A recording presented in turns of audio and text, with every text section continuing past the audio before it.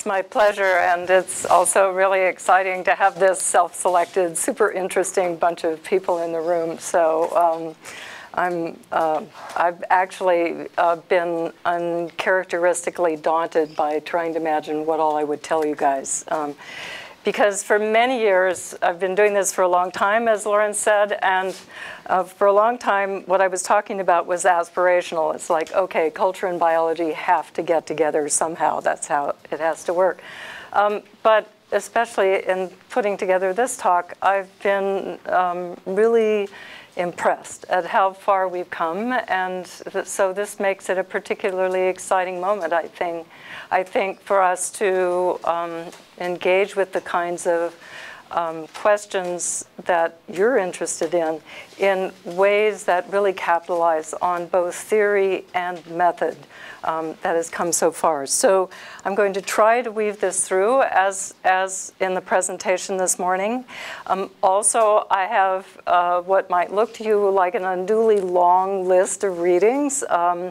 But these are things for you to refer to. They're online. And I'm going to weave through those particular readings as I go along to use them to illustrate the points that I'm making. So I'm really going to try to combine theory, because I think theory is super important, as it is in conversation with evidence. And so we're going to try to do that as we go along. All right. If I turn this on, it'll help. Okay.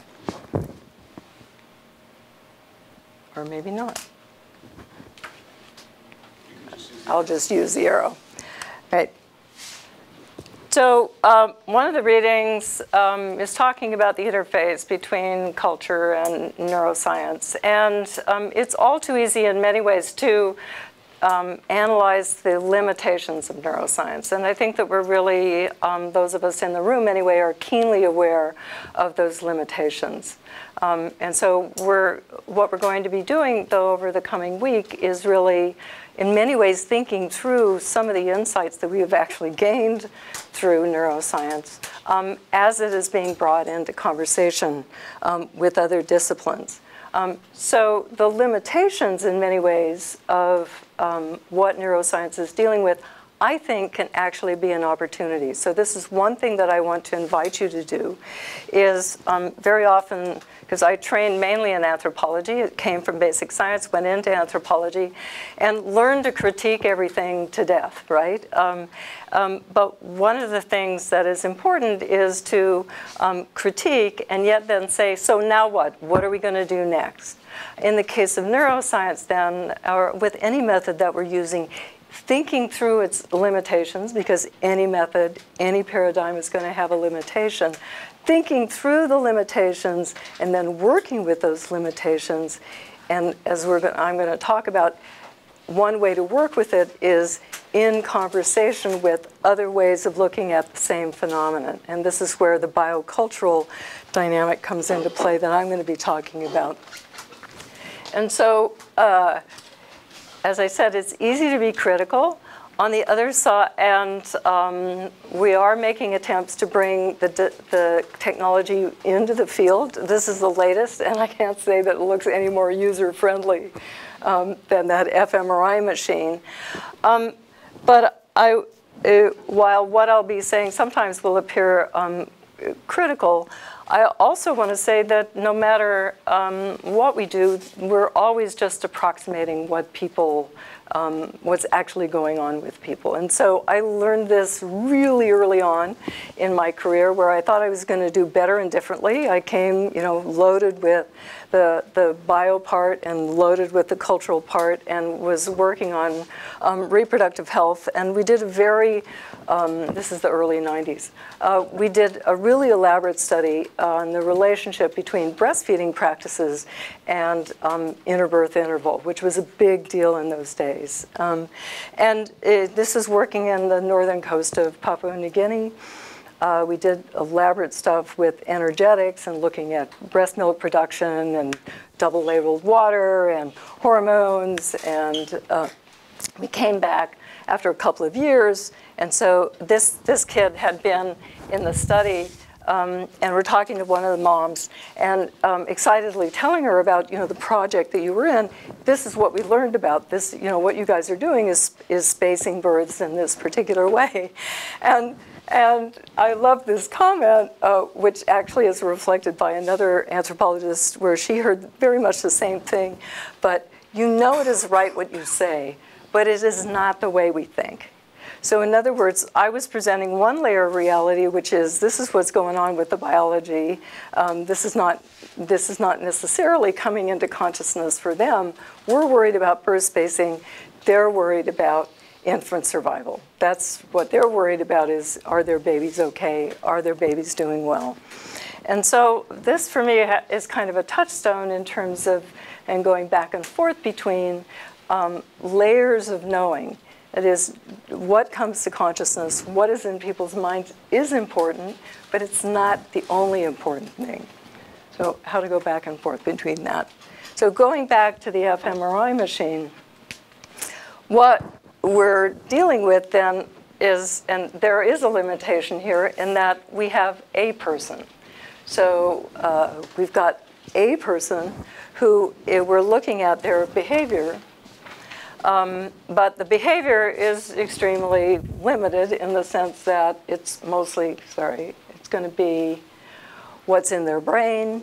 And so that's one thing that I want to encourage you guys to think about, is to actually then continually think about what's going on with the rest of the body, because what we know now is that embodied cognition is the way things work, right? And so just looking at what's in the head, an easy fix for contextualizing what's going on with that person is to actually look at the rest of the physiology. And increasingly people are doing this. But then the other, of course, is to think through context, and there are multiple layers of context that we'll be talking about over the next several days. And so the immediate context, a lot of work has been done to engage people in tasks and interactions in the context of the machine. And so there's a great deal of work around this. But actually, I invite you, because the readings that I gave you are, I think, fantastic. There's a lot of fabulous work going on. But it's a look at what you are told about the participants, and also look at what labels are used to designate the participants. And there's a remarkable paucity of information about the people who are in these machines.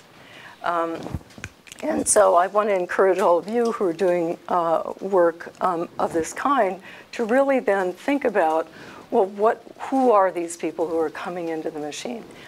Likewise, for those of you who are coming from the side of cultural anthropology, this is one of the huge areas where you have a lot to bring, because we can learn a lot about context and link that to people who are then going into an MRI scanner.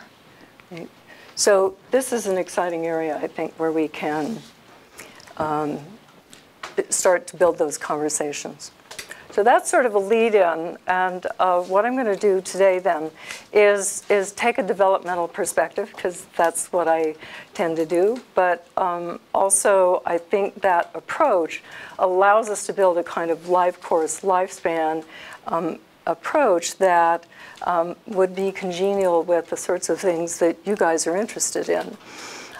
But I'm going to build this through the layers, actually, that Lawrence was talking about at the outset, to talk about a little bit of evolutionary history and design, because the focus here is that the biologist side of me finds it incredibly useful to think about, what is this organism designed to do? What is it? What are the problems that we're equipped to deal with well? What are the ones that we're not equipped to deal with as well? So several of you are working on technologies that are novel. Are these indeed challenging, and what are the particular challenges that they represent that our design is not necessarily equipped to deal with? So we're going to go through a bit of life history theory because I'm going to show you how useful that can be to actually generate hypotheses that you can test, but then also to interpret data that might not make sense otherwise. And then we'll move into, through this, to really understand how embodiment then works. Why is this such a powerful site for us to understand the sources of not just human well-being, but also the sources of dysfunction. And then I'm going to end with looking at how all of these come together to help us begin to see how there are some, I won't call them universal processes, but general processes that are actually set up to produce local solutions. Because humans are a weed species, we have ramified throughout our history into all kinds of settings. And so plasticity and adaptability are part of the design. So that's our plan. But I'm going to start from a place that I think will be comfortable for all of us, and that is the recognition that none of us is born alone in the world. Rather, we're all born into a world of culture. And much of the time we're probably going to talk about, hopefully not get down in the weeds about what is culture, but to think about how it works and what constitutes it. So commonly, people think about culture as beliefs and values and meanings. But another thing to know, if you don't already, is that because very often when you say the word culture, people get a little glazed over. It becomes like a black box. But actually, culture is, cognitively anyway, is not just a bunch of a random bag of beliefs, values, and practices. Rather, they're organized into models and schemas about how the world works and how we then can act appropriately, how we can interpret what's going on with other people. And so there's an organizing structure, a set of logics that shoot through any cultural matrix. And those logics then really shape the behaviors and the daily practices and the products. The room that we're in, for example, is a cultural production, right? And so the setting that we're operating right now then is a cultural frame. And it's from this logic, and it's really within psychological anthropology, that fairly early on, actually starting with Franz Boas, there was a focus on context, on environment. What is the setting in which individuals are operating, and how does that actually, the setting, then shape the way people function and behave? In the case of human development, then, there emerged the idea that, or the recognition that this infant, for example, does not sort of randomly grow up in a human setting. Rather, it grows up in a series of very specific settings that are shaped by not just the culture in general that it's in. So those of you who come from Canada or Turkey or Brazil or whatever, you didn't grow up in Canada or Turkey or Brazil. You grew up in a series of settings that were highly localized, that represented a slice through that culture and a series of actors who were then shaping the experiences that you had. And so we're going to try to sort of take that set of ideas from psychological anthropology and sort of follow that as it helps us to understand what's going on with neuroscience and even mental health. But the idea here then is that every culture then has a notion of babies and what they need and human development and what parents should do to foster child development.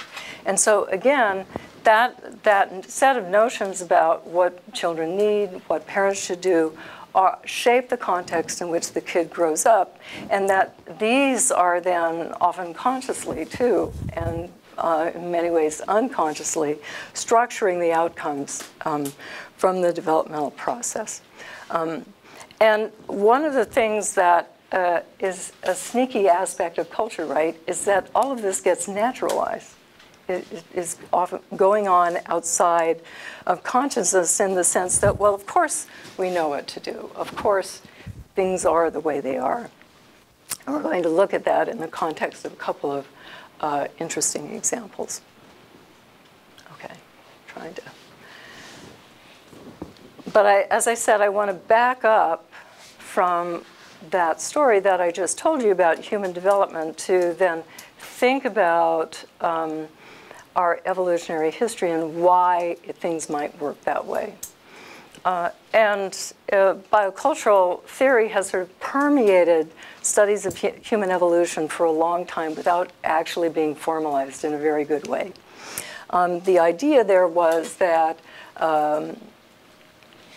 humans started using tools, and, well, they became bipedal. They started using tools to shape the brain.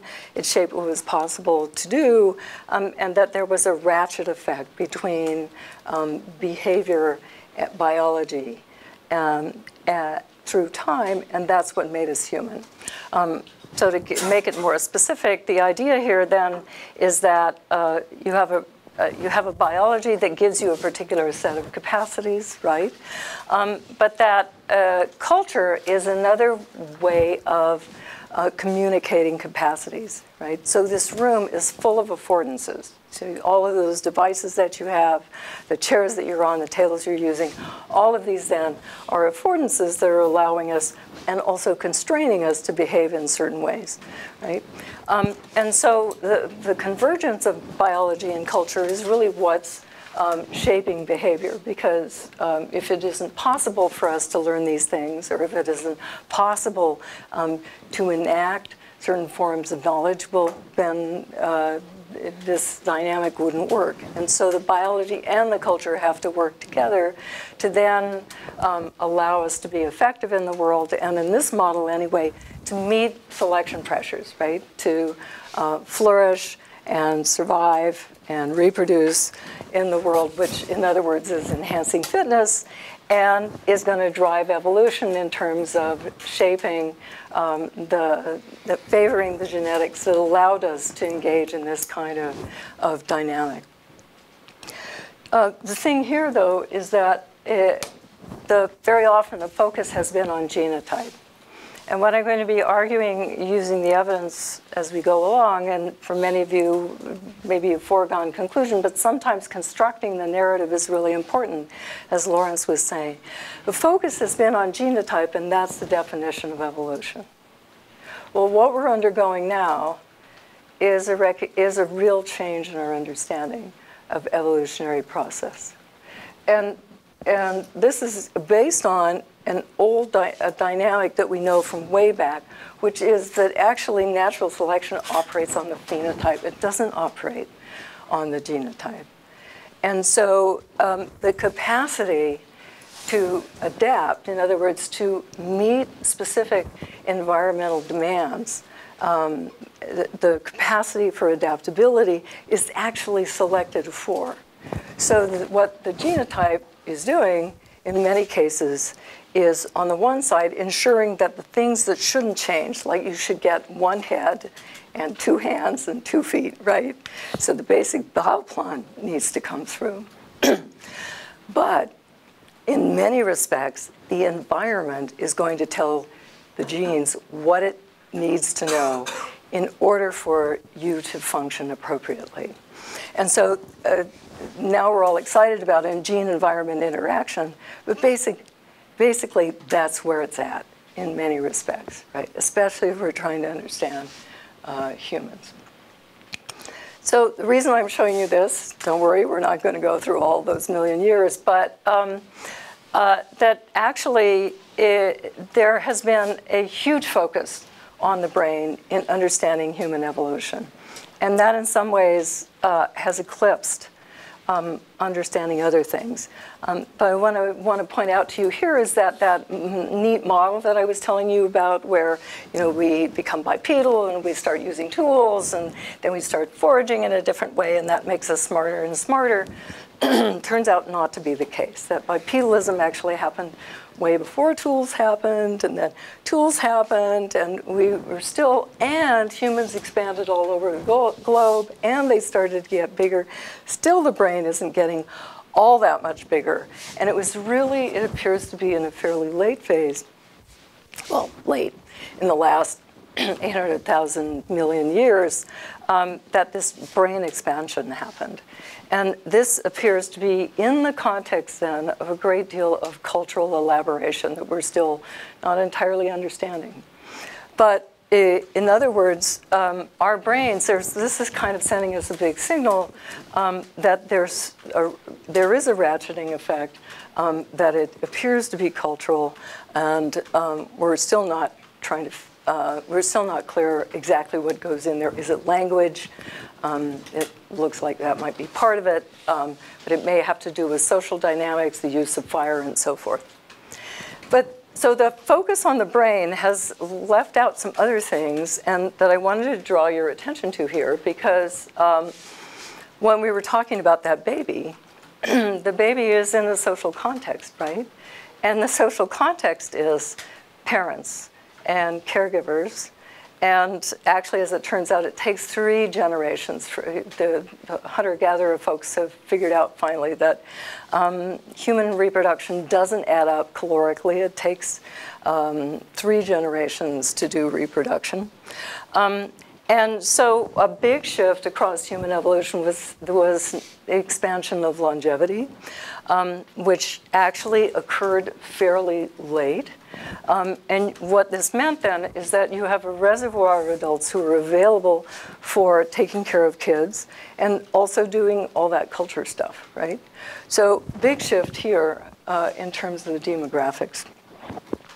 And that intersected with an underlying biology where the human brain, yes, is unusually large, but it also has a very distinctive postnatal trajectory.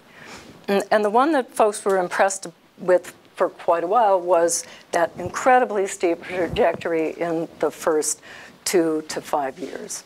And this is where the whole global focus on the first 1,000 days and the importance of the quality of environments and care and health for little kids comes from, because things that affect brain development here are really going to have long-term effects. What I would like to point out to you, though, we're not going to have time to go into that, is that we're now into talking about the second decade. It isn't just the first 1,000 days. Development doesn't stop then. But actually there's some really, so here's the difference between quantity and quality. That is, there's a bunch of wiring stuff that goes on in puberty in the second decade that turns out to be really important for a whole lot of things. And by the way, for those of you interested, and global mental health, it's over this period that the big psychobehavioral challenges appear. And they're not all just the result of early experience. So what we essentially have then is an organism that is context expectant. I like that phrase. Because if you think of the developing human, and actually just humans, as context expectant. This helps us to sort of appreciate the openness and indeed the dependency that humans have, the interdependency on the context. Just even for something as basic as wiring our brains. We need that input and throughput, for example, in the visual system to wire it up. I'm using the brain here because we're doing neuroscience. I'll talk a bit more later on about the immune system, which turns out to be another really cool system. I invite you to pay attention to that system as you go along in your studies, because it is another major communication system. And it runs all over the body, does a lot of stuff with the nervous system. And so it's another one of those systems that is blatantly context expectant. The immune system learns to be competent through exposure. So I'm saying context expectant, and the model that I showed you before was kind of like culture and then things happen. And this isn't the only model, but I wanted to not walk you through it necessarily, but to give you a sense that one can operationalize the things that I'm talking about and try to lay out then, all right, what do I think is going on? So I would say, honestly, one of my biggest problems with, well, we're talking about neuroscience, so many imaging studies, is that very often the model is so tiny, it's not very interesting, right? I mean, in terms of like, what are we trying to understand about human cognition? Now, I know you've got to get it down to the point of what do I expect to see in the scanner. But actually having a larger model about what you think is going on and being very planful about what do I think, for example, if I'm looking at a child trauma, for example, where did that trauma come from? So what's going on in terms of the powerful moderators, so parent characteristics, family relationships. I'm going to show you some stuff about that. Household contextual things, so it's like, okay, here are the things I can look at or not. And then also, what's going on with the kid? And again, we have some really nice gene environment stuff that we already see differential vulnerability. And because then if I'm going to be looking at something as specific as what's going on in the brain, it's really going to help a lot if I have a better sense of what it is I'm really testing and what that information is going to tell me about how humans function. And I would suggest that that's going to help us a lot in terms of the translational challenge of how do we understand how some of the imaging stuff relates to, say, a mental health problem. So I'm going to one of the readings, not going to go through the details of the study, but here I wanted to touch briefly on the title of this workshop is about social and cultural neuroscience. And not to get down to the weeds about what's the difference between social and cultural, but actually I do, in my own mind, I don't know about you, make a distinction. And I think it's easy to be sloppy about that distinction. And however you want to draw the lines, I think it's important to think about this. This is a study about an imaging study done by a social neuroscience anthropologist in my department, Jim Rilling.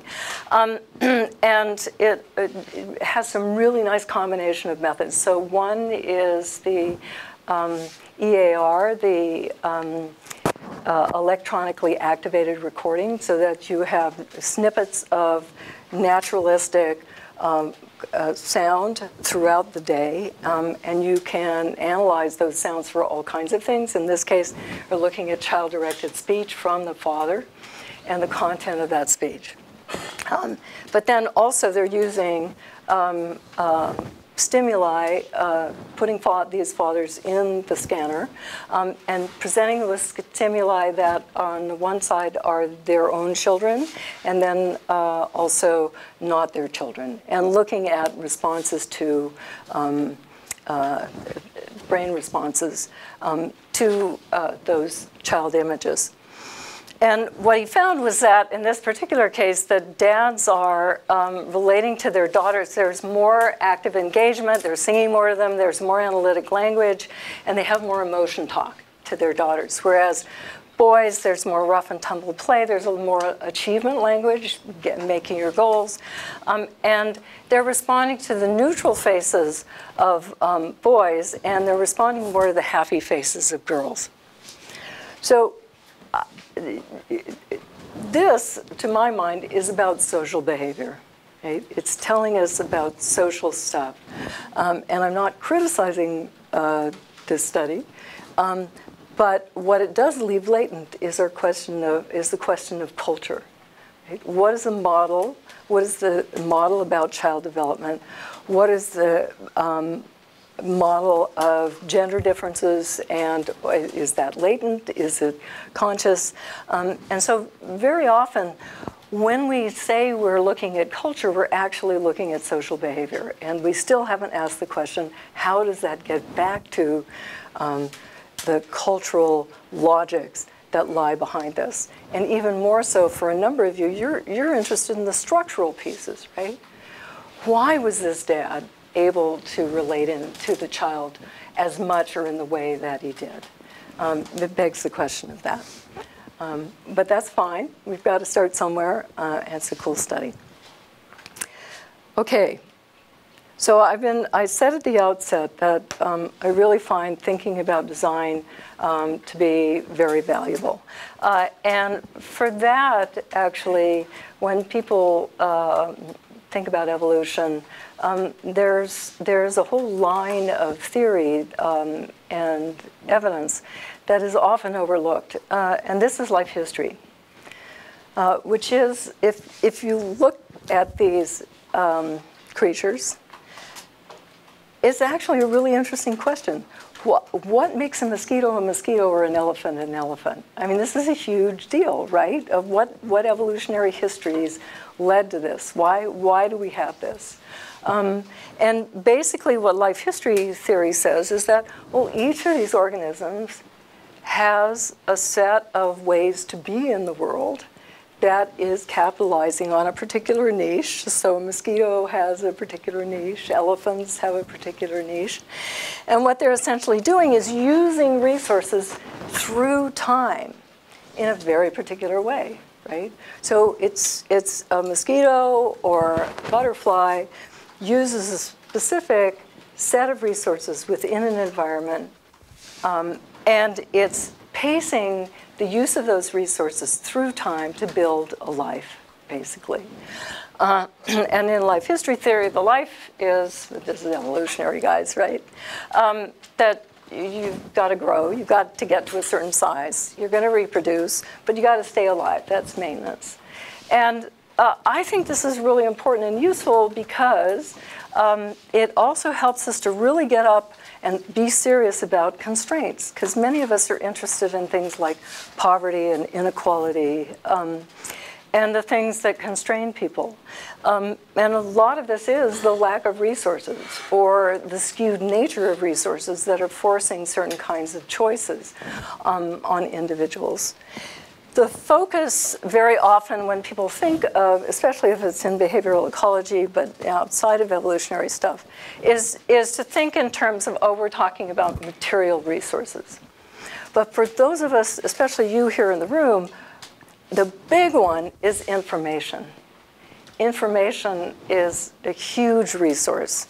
And our central nervous system is just one of many big systems that we use to collect information about the environment. And again, culture then is another big information capturing distribution stream. And very often then when people are disenfranchised, it isn't just material resources. It's social resources. It's very often information, ways to know how to function. Okay. So this stream of research has been out there for the last 40, 50 years. And what's interesting is that independent of this, developmental psychology came along and started to see phenomena that are made the life history people, including me, very happy. And so the biological embedding phenomenon was made, actually Gilbert Gottlieb, if you don't know his work, fantastic stuff, really about how information gets transmitted in all kinds of ways. He studied ducks and showed that learning to be a competent baby duck and attach, whether you believe in that or not, but be a competent baby duck starts embryonically in the shell. And in the normal world, a baby duck will have a quacking ducky mom who's sitting, and dad, who's going to be sitting on it. And in other words, that the biology was context dependent. Really great theoretical and empirical work that he did. And Michael came along and is still doing phenomenal work on first rodent models and now looking at humans, a whole panoply of developmental psychologists also got into looking at how early experiences then shape the functioning psychological development, and then increasingly mental health and physical development, physical health. And again, this idea of biologically embedding of experience. And then going even further back to realize that these things start in utero. So Gottlieb had done that with ducks a while ago, but then it took a little while and folks started to realize, right, that there's information transmission about the harshness or the goodness of the world that is transmitted during gestation. And now, of course, people are working on intergenerational pathways of transmission. That's the whole developmental origins of health and disease. So that's, and hopefully now then you're beginning to get a sense, though, of why, from a perspective of life history theory, this makes a whole lot of sense, right? Because what we're seeing is examples of how organisms have built in ways to channel development using information about the environments in which they are currently functioning and are likely to function in the future, because mom is representing, or the contexts are representing, the environments in which you're likely to be having to survive in future. So a lot of this was initially oriented to then sort of cognitive, psychosocial, stress type experiences. Stress and trauma was a big focus. But I wanted to give you this example because it was coming out of my work of looking at the impact of low birth weight on physical health and survival. And so I was a collaborator in the Great Smoky Mountains study with Jane Castellio and Adrian Angold, and this is a big longitudinal study. And so I told Jane, I want you to go look at the effects of low birth weight on risk for depression.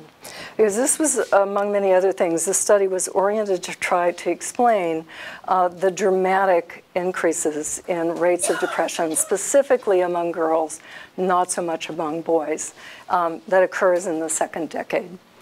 And to my surprise, although that's sometimes theory actually is true, it was the low, we did find increases in depression, but it was really the low birth weight girls who were carrying all of the effect. There were not so many differences between normal birth weight girls and either low birth weight or normal birth weight boys. It was really those girls who were low birth weight. And you can go, okay, fine, but here's the cool part. There was actually a sensitization effect, and this is going to be driving the sort of things that I'm going to be talking about now, which is that it isn't about that those early experiences set you up and that's it, that's how you're going to respond in future. What you do is in many of these systems, you potentiate a differential response under certain conditions, right? And so that's what we saw here, which is that surprise, we know this, right? That when bad things happen in your life, that's the #1 predictor of risk for depression, the most proximal predictor. And indeed, we had really intensive information about exposures to all kinds of stressors and risk factors. And as those risk factors went up, so does the prevalence of depression in girls. But what essentially happens if you're a low birth weight girl is that there's a sensitization effect. You shift the curve of response to the left. In other words, it takes a lower threshold of bad things happening in your life to become depressed in this context. So here we have an example. So there's a with Meany and other folks, Gunnar and so forth, there are psychological cues, there are social cues that are telling us what's going on, but also the body is doing a readout. So low birth weight is also about information, resources, what's going to be available. And so I'm going to be tracing these kinds of interactive effects now through, in fact, I'm going to set this up and then we're going to take a break from 10:30 to 11, right? So I'll just set this up to get us started on interaction and then we'll come back in half an hour. And so I want you to, over the break, hopefully just chat and relax, but also think about how interesting this is. So this is early work by Caspi, big battles we know about MAOA and any of these allelic variations and what they really do and mean. But what we're looking at here is this is their Dunedin study, right? And so they're looking at child maltreatment in that big longitudinal birth cohort that they have. And none likely, but not necessarily reported, and then reported and severe. And then these are, they have a variety of measures of antisocial behavior. And we can already say, well, here's some culture stuff going on here. What's antisocial, right? How does that get labeled? Maybe it's likely a good thing to do under certain circumstances. But anyway, begging that question, they're getting rated for levels of antisocial behavior by childhood maltreatment. The dominant allele gives you high MAOA activity, high being relative to the subdominant allele. And it shows you that, indeed, as childhood maltreatment goes up, yes, surprise, you get an effect on antisocial behavior. But in the subdominant, less frequent allele, which gives you lower MAOA activity, these individuals are more sensitive to the environment. That is, they're showing much higher rates of antisocial behavior than are these individuals who have the dominant allele. And so this is the thing we focus on, right? I do too. We study risk, right? And I'm going to end, if we get that far this morning, talking about resilience too, because look at the other end of the curve. And Steve Sumi had some really interesting stuff on his monkeys earlier on, showing a similar thing that these alleles very commonly are associated with a benefit under good conditions and a cost under crummy conditions. And so there's a bigger variation across quality of environment for this less frequent allele. So if times are good, you either no effect, you don't pay, or very often you do better. And then there was a cost under those other conditions. And this led Tom Boyce, who's another, if you don't know his work already, very nice work over decades, looking at these similar dynamics in kids, mainly focusing on physical health. But he came up with the idea of dandelions, that is, these guys are designed to be robust, right? To do okay, even when things are pretty crappy, or at least, you notice, but it's not so bad. Whereas these, they call the orchids, so there's a sort of orchid and dandelion approach, which is that orchids are fabulous, we love them, they're great, but they do best under certain conditions, right? And so I'm going to leave you with a break with this thought, which is this allelic variation is all over the place, right? So all those transporters and receptors and enzymes that regulate neurotransmitter turnover and production show variation. And humans have pretty high levels of variation as well. So we're going to be following some of that variation when we go into the next session. So that gives us a half-hour break. 25-minute break according to my clock. Okay, sorry. 25-minute break, and I'll take like 5 minutes at the beginning for comments or questions, so be ready with that if you want. Thanks. So you want to keep going? I have a question. Okay, all right. There. Yeah. So you said in the beginning of your talk that you wanted to use the limitations of neuroscience to, instead of just criticizing them, using them to kind of enrich the field. So could you give me an example of how we could do that, or how, or just a practical example of, like, instead of only criticizing, just using limitations to go further, I guess? Yeah.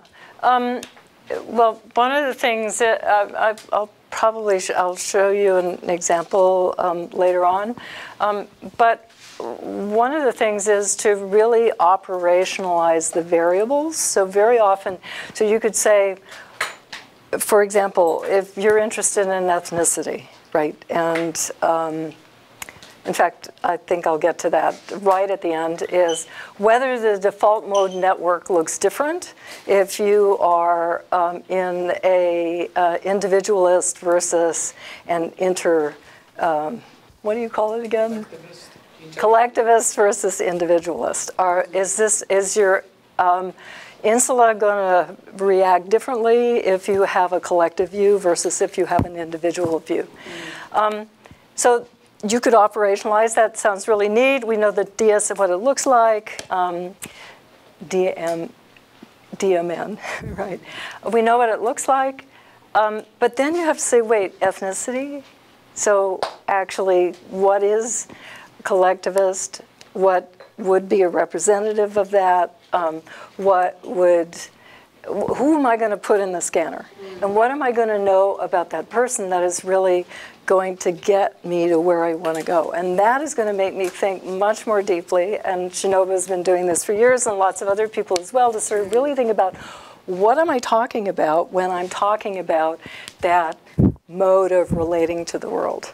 And so that's what I meant, and then it would get us, and there are several of you in the room who would be able to contribute to really thinking carefully about self and the construction of self, and how we think that might get represented. And then, again, what do I want to know about the people that I'm putting in the scanner? Because actually, it maybe won't be ethnicity ultimately. It might be some things about the construction of self that you really want to be looking at, and you want to pick people along some axis like that. Does that make some sense? Yeah, I guess I'm still struggling with the idea of, like, okay, so you have these people in the scanner and you want to compare groups, but it feels like no matter how you want to categorize, it's never gonna be okay, because every person is so different in his own way. So whether you look at culture or ethnicity or other factors, it's still going to be very challenging to compare these groups, especially if you consider the differences. But I think it's also, I need a little bit more time to get around how to, like, practically get to it. Yeah, because then, like, very often what we're interested in, I came from basic science, went into anthropology, and learned about its racist roots too late. I mean, I arrived in graduate school and, oh my God, I can't believe it. And so I confronted my advisor and sort of like, I think I'm in the wrong place. This is like, oh. And he said, no, we're not, we got over just studying difference. It's the differences that make a difference that we're interested in. And I thought, oh, okay, that's fine. I can get along with that. Well, it's like, wait a minute, that immediately gets you into cultural stuff, right? Because why does stuff make a difference? It makes a difference in a context. So I think that can be an important thing, is to really, especially for many of you, we're interested in the bottom line. What is people's quality of life? How can they accomplish the things that they need and want to accomplish and feel reasonably comfortable? And so some of the differences are going to wash out. I mean, human variation is all over the place, and what in it is meaningful. And I'm not sure that consoles you a whole lot, because then how do you decide which are the differences? But that's often what we're looking at here, is, I find anyway, is that, like, okay, another good example, back in the day there were good genes and bad genes. There really were. And there are still a few of those, but there are not so many around, because if that gene is so bad, then mostly gets eliminated in the process of evolution. So what we used to think of as bad genes, and we're looking for candidate genes for schizophrenia until we're blue in the face, it's that those genes are doing a whole lot of other things. And so we really have changed that would be another example of how digging into what looks like very mechanistic stuff gets us to a larger insight about how things work. Yeah. Yeah, Sam, you have a comment or question? No, thanks. I really wish there was time to comment on every single point you raised. It's fascinating. I have a comment and a question about the last couple of slides. On the questions of finding the relevant factors that modulate environmental sensitivity. Yeah. I guess, as someone who also trains as an anthropologist, I'm really interested in, I guess, cultural and generational differences in that as well. And sometimes I wonder if the valence of an event can ever be intrinsically good or bad or stressful outside of the normative cultural context that assigns it as such. So in other words, say if we expect to be slapped by our parents to be a good thing, maybe it's a good thing, maybe it's a bad thing. So I really wonder if we can talk about this in any culture-free way. That's a really big question. The more specific question that I had is, again, in the context of what seems to me like the current public culture in which we talk a lot about trauma, we talk a lot about adversity, we talk a lot about risk factors, and I wonder how applicable that is universally to the human experience.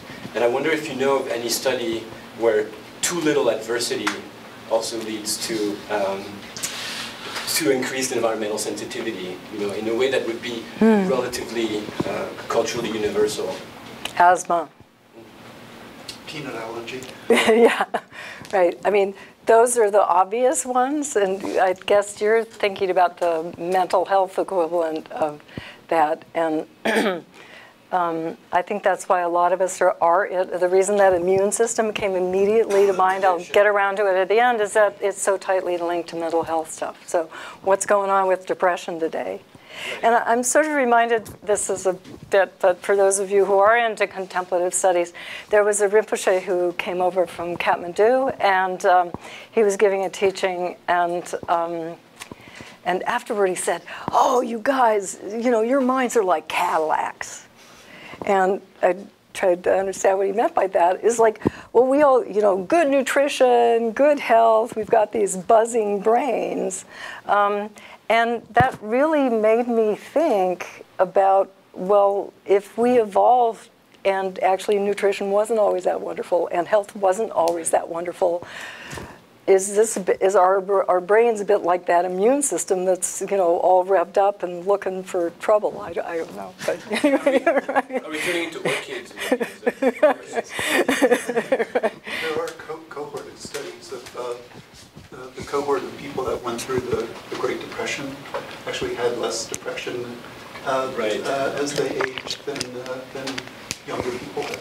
So it's not individuals, and it's not exactly neuroscience, but there is some suggestion of data in that cohort, data of people that went through the Great Depression. Yeah, and actually I'm forgetting the name. There was an economist who came out with a paper, it was like 3 or 4 years ago, tracking, and I forget how he tracked health indicators, but actually in the US in the 20th century, and when the economy was doing well, people's health got worse, and vice versa, because they were able to engage in all kinds of health risky behaviors, alcohol, smoking, driving more cars, etc. So I'm not sure that's getting exactly to your question, but I think this is a good thing to have out on the table so years now. ago, Hans Selye wrote about use stress, there was an optimal level of stress for development. Maybe there is a kind of over-cushioning kind of an hyper-concerned that gets in the way of adaptive flexibility. Mm-hmm. Yeah, I mean, at least in the US, the psychologists are actually trying to have that conversation out there with hyperprotective parents who think that an ideal parent is about the child never experiencing adversity. And so you get these psychologists who are quietly trying to say that maybe a little challenge would be an experience of failure. Yeah. This is also an interesting question for critical neuroscience because as a culture we have particular ideas about what constitutes depression and vulnerability, and then we read of the studies that say low birth weight, is linked to increase with depression. The potential nocebo effects of reading these studies concern me greatly because of the high epistemic authority of these medical studies. Mm-hmm. Yeah. Yeah, and we tried to control for everything, but I still have everything being, family environment, maternal everything, parent everything. But, the environment that produces that low birth weight child persists into the reality that also produces or results in a depressed girl. So, but my concern was for how the cultural model, the idea that if I was a low birth weight girl, therefore I might be at higher risk for depression. Right. That belief itself might be a risk factor for depression. Yeah. Yeah. Well, there are various layers of exactly. Yeah. Yes.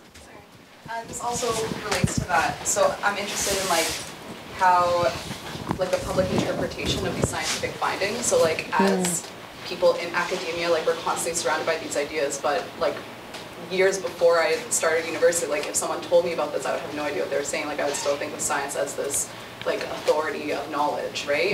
Providing us with universal truths. So I think I know there's probably no one answer to this question, or if it's going to be hard to tackle this question, but how can people within this field, neuroscience or science in general, kind of tell the public or make it known to the public that all this is situated and that all this is very context dependent?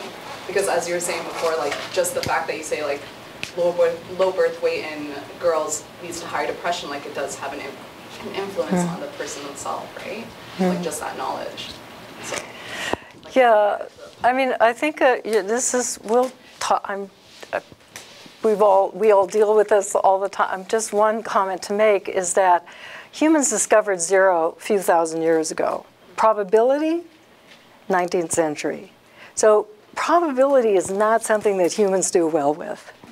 But we've forgotten about that, right? And we think that a probabilistic space is that's just how no.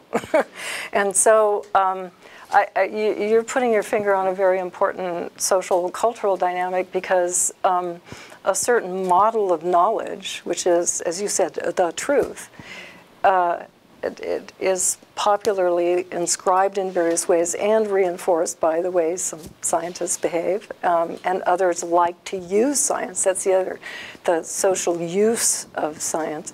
And then how that expectation, if it's not met, leads to the belief in every truth is constructed. It's all up for grabs. Right? So I'm happy to tell you I don't have a solution to that, right? But it's good to get that on the table. Well, and we have some interesting historians here where I'll be curious over the time whether have we learned anything from history? Is there, how might that speak to your question? I think you, and then we'll. Just a small comment or question about wealthy societies. Something factor that's present in wealthy societies is this constant reward. And so when we constantly reward people and our brains, then the brain areas involved in the reward are the same parts of the brain involved in addiction. And it's known that people who are soliciting these parts of the brain are more prone to depression. And so there's maybe a fine line that is not that clear between rewarding a child to make them happy and rewarding a child in a way that their addiction system will get triggered. Right. So, this is talked about in the economics literature in terms of the hedonic treadmill. It's very much something that's part of how our society and how our economy works. Right. And it subverts intrinsic motivations, which can be for many other reasons. You know, the interest one has in something, or the feeling of whatever, connection to other people that doesn't have to function the same way.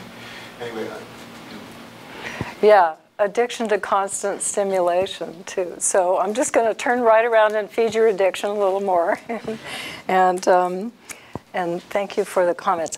So we're going to talk then about how these sort of dynamics play out, and playing with some of these background contextual factors, and I'm just reminding you of some of the structural components, because again, what I'm going to be moving into now is not just social dynamics, but also structural factors that are playing into the kind of person-environment interactions that I was just talking about. And so pointing to then that very much of the time when we're talking about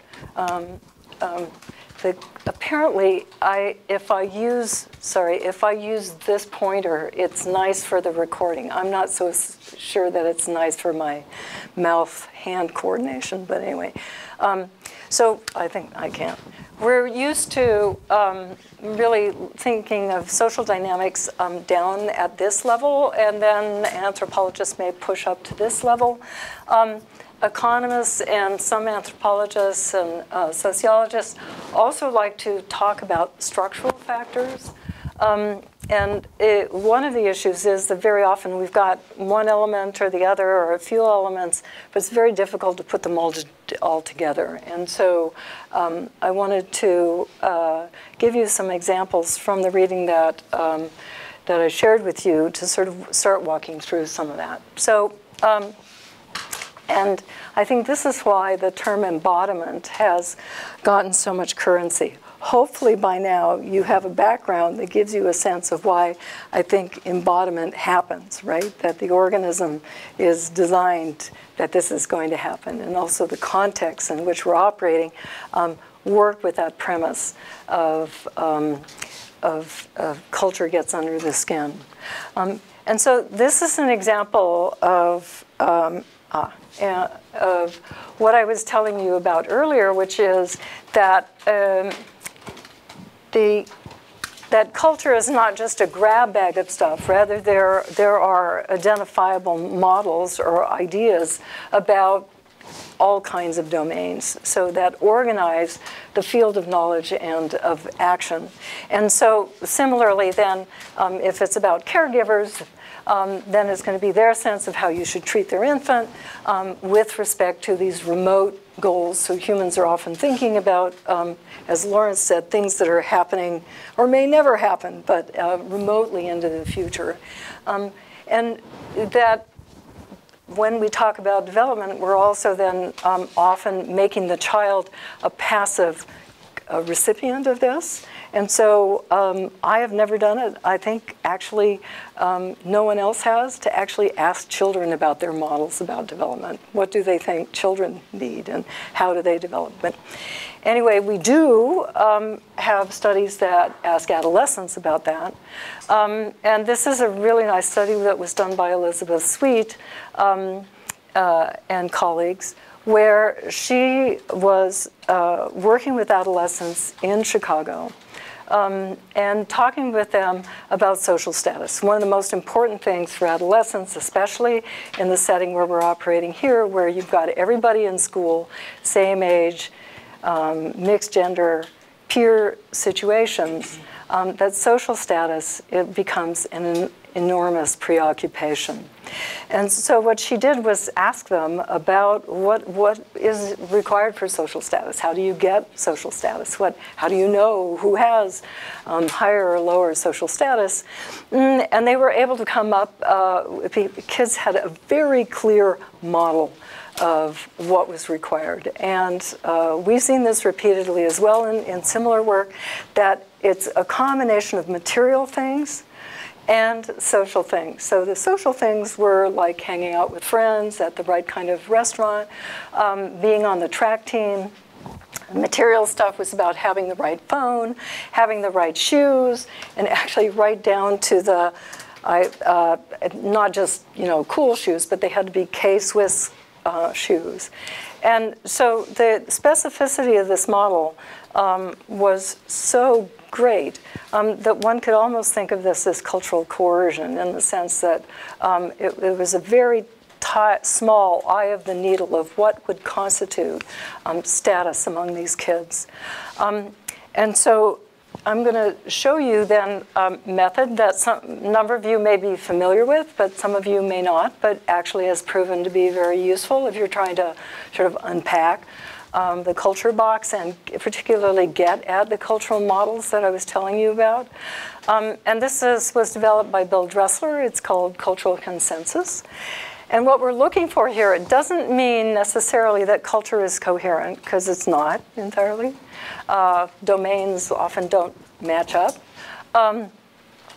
But when we're looking at a certain field of action, if that field of belief is informing action, we ideally should be able to disembed a shared sense of this is how things work, this is what one should do. And the reason, the logic behind this is that it's a very cognitive view, but it's that we need to know what others are going to think and do so that we can act accordingly. So I want to emphasize this because we could define culture in a lot of ways, and we will over the week.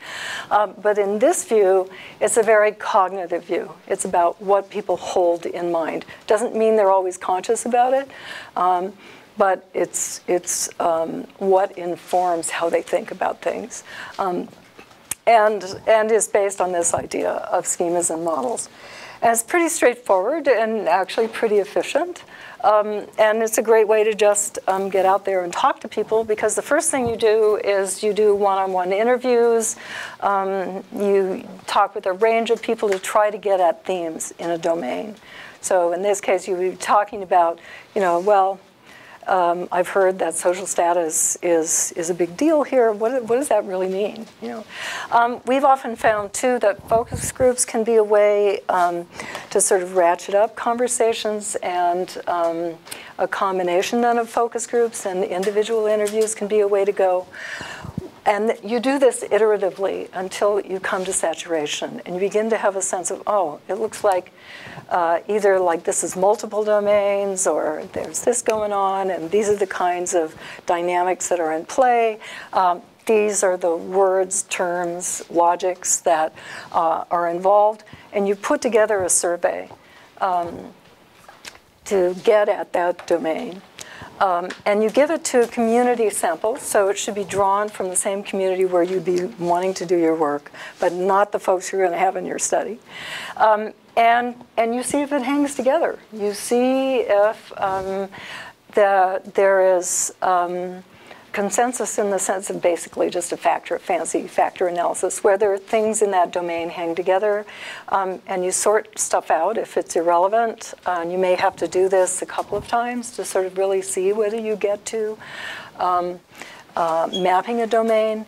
And so once you get to a point where, yeah, I think I really got a sense of social status, in this case, huge sample convergence on the set of things that it goes into status in this case.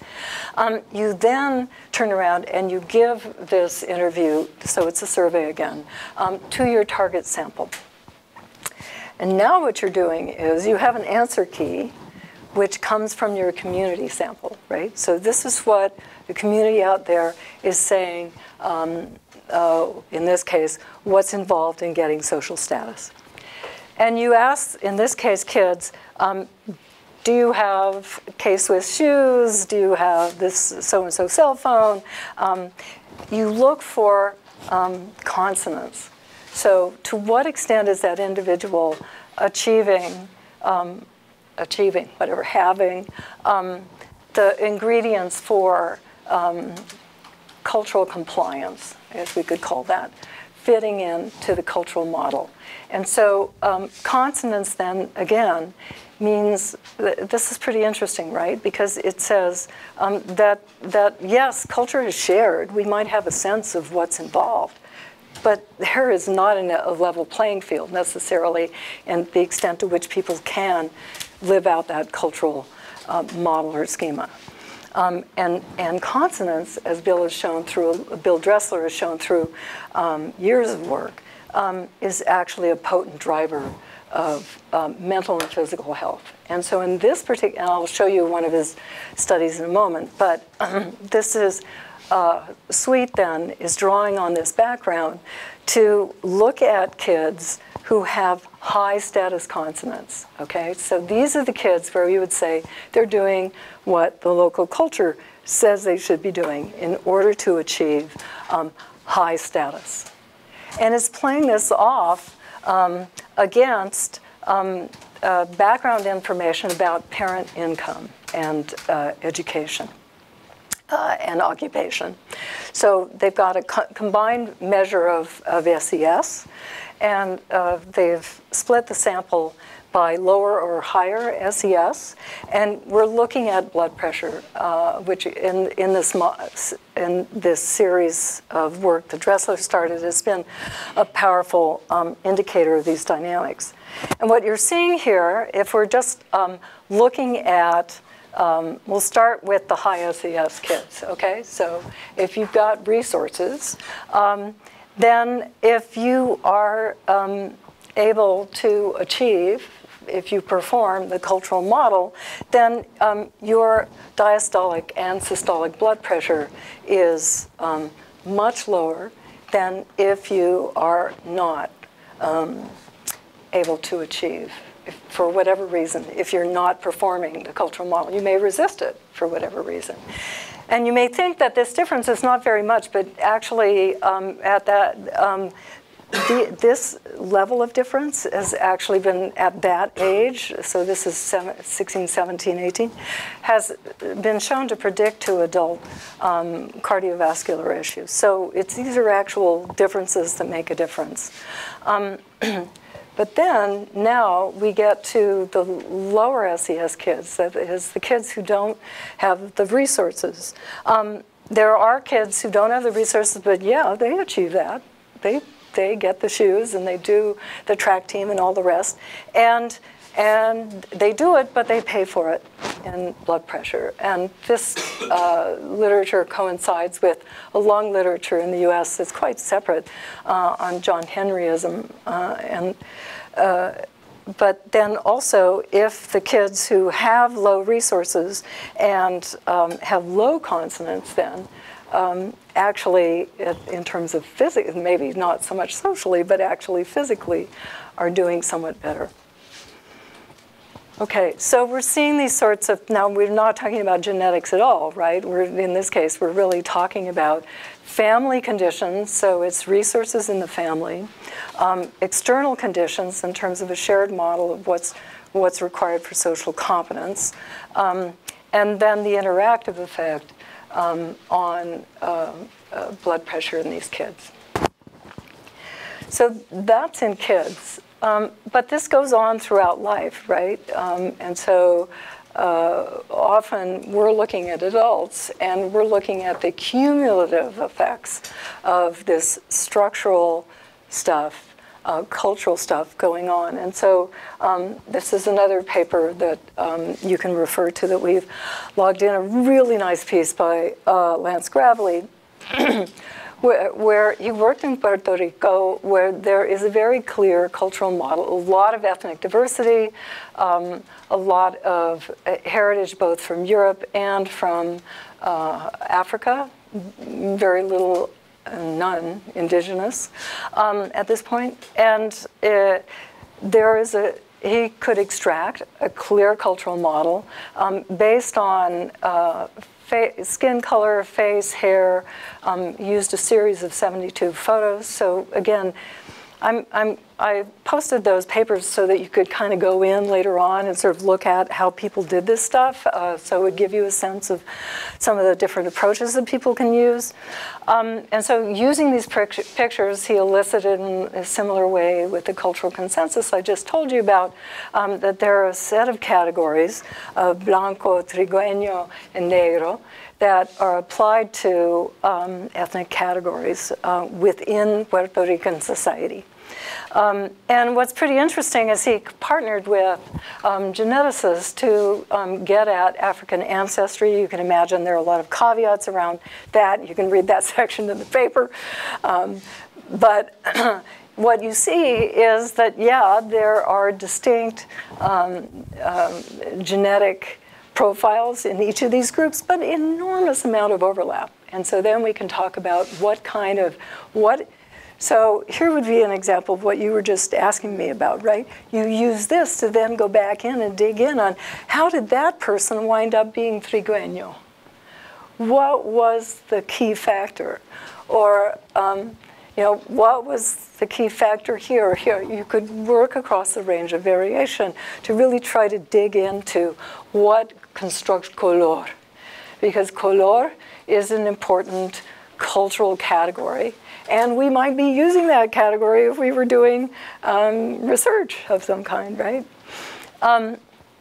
And what he also did was then go in and take a sample. They self-assigned by group, but then they also were externally assigned. And what I'm showing you here is the external assignments by 2 raters who were using this system. And I'm mapping for you that trigueño and blanco sort of behave very similarly.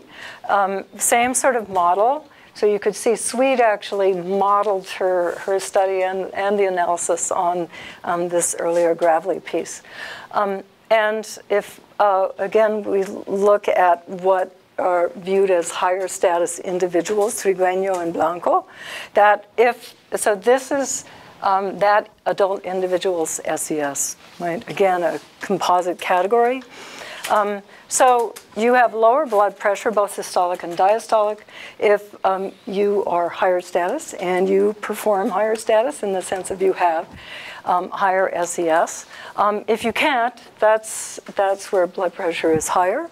And the reverse is true, the same sort of pattern we saw in the other study where high SES, negro individuals were paying for that more in terms of blood pressure. And again, we could get under that to sort of say, well, all right, how do these categories then operate to construct those differences in these biological profiles?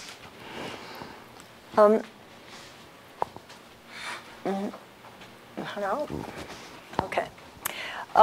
And then here is a really recent paper by Dressler.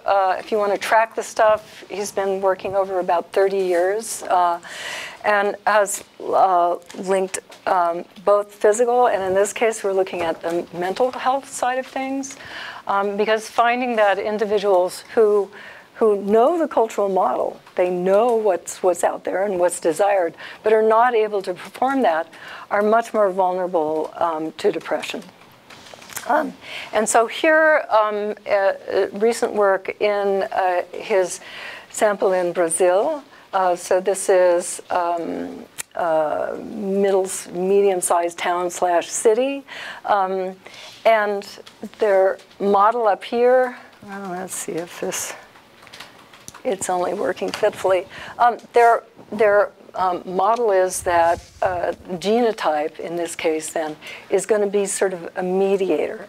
That is, that the genotype of the individual is really going to, in some ways I would say moderate, but anyway, change the relationship between childhood adversity and your performance as an adult. Because socioeconomic status, many of you already study this, affects the risk for childhood adversity. Childhood adversity has been linked to risk for depression and we'll talk more about the social behavioral effects. But he's focused on one of the core domains in social life for Brazilians, which is family life. So one of the core achievements through the life course is around family, around your relationships with family.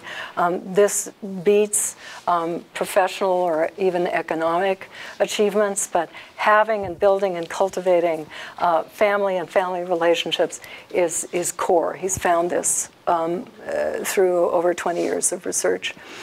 And so what they're looking at here is it's a serotonin, not the transporter, serotonin receptor variation, and this is the dominant and the heterozygote individuals, and then these are the subdominant alleles. And what he finds is that under conditions in lower income neighborhoods, so where stress is higher, right? So it emerges only in lower income neighborhoods. And then we could ask, how did people wind up in those neighborhoods?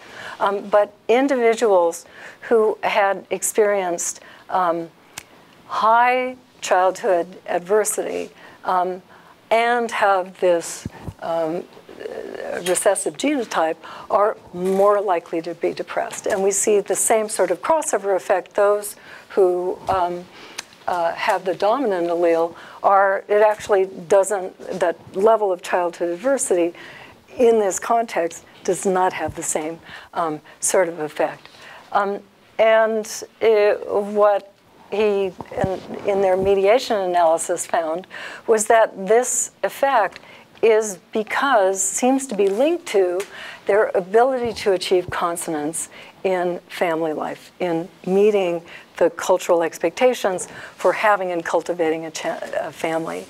And if you had experienced low levels of childhood adversity, and you have this genotype, you're actually, this is significant, this difference. You can see the low variance.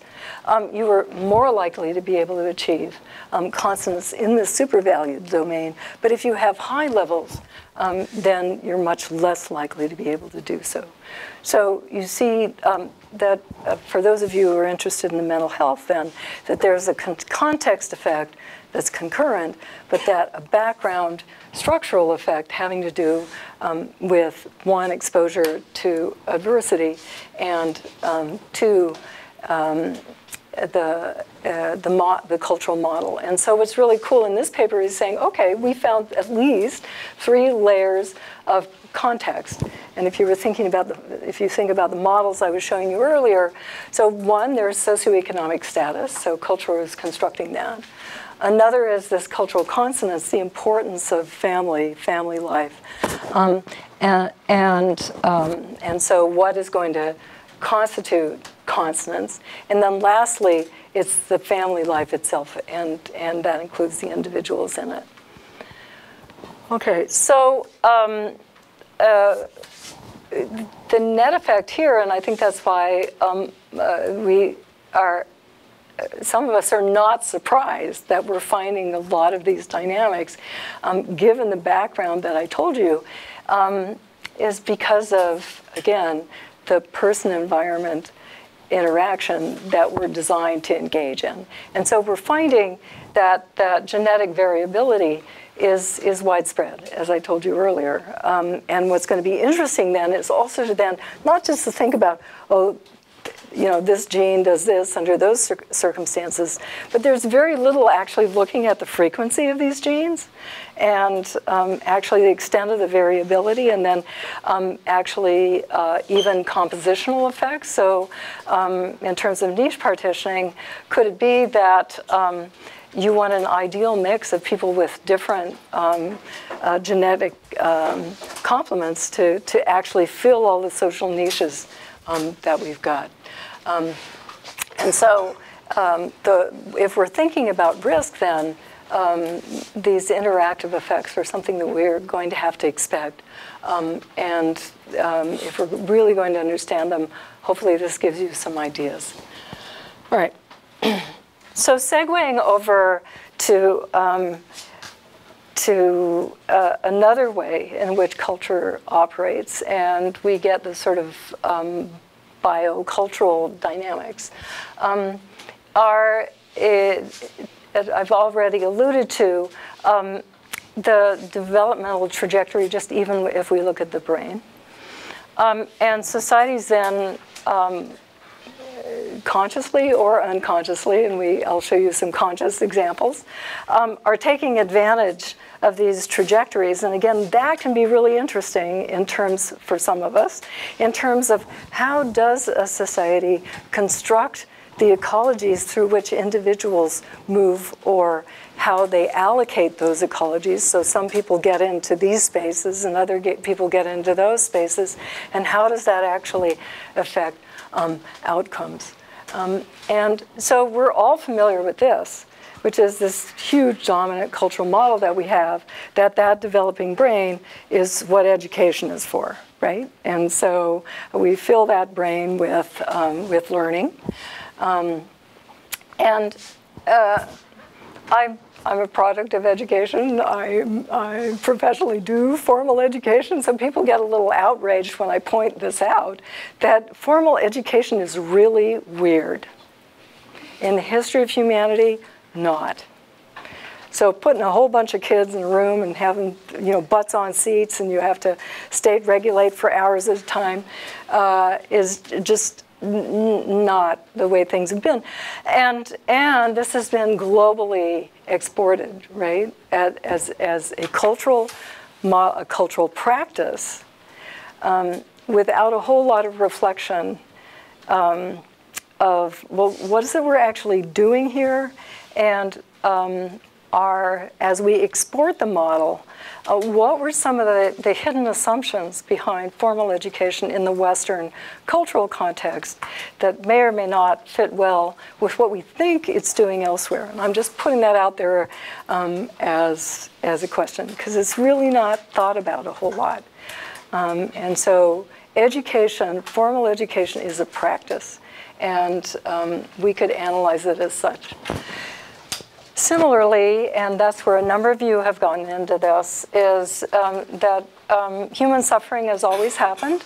And so every society has various practices that are associated with ways to prevent or alleviate physical or mental suffering.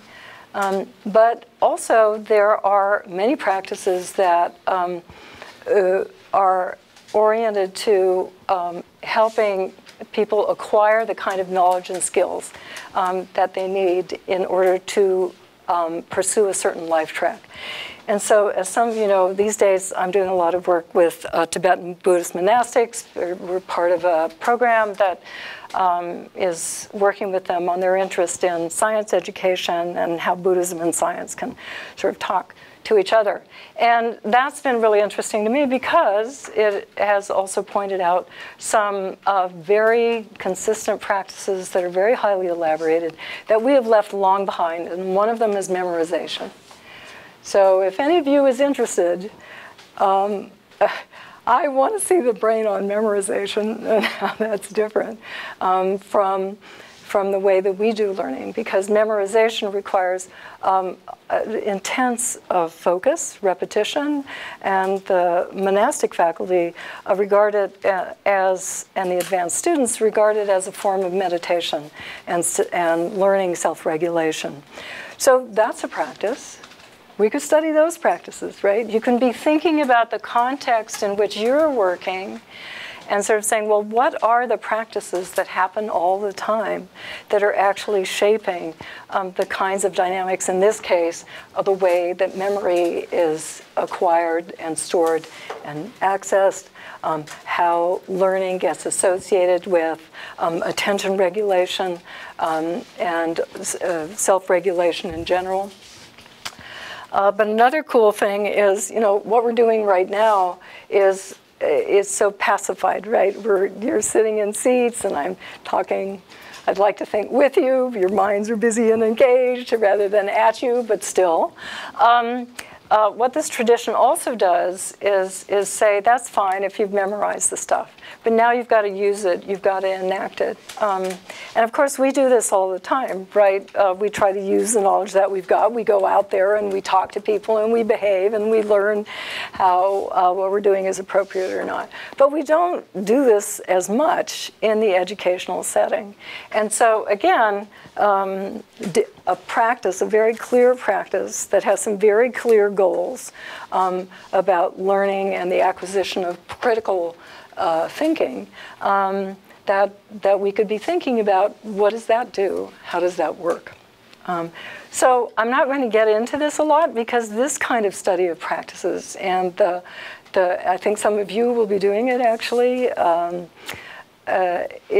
is also another way for us to get under the skin of understanding biocultural dynamics as they affect human functioning and differential well-being. And the reason this stuff is so potent,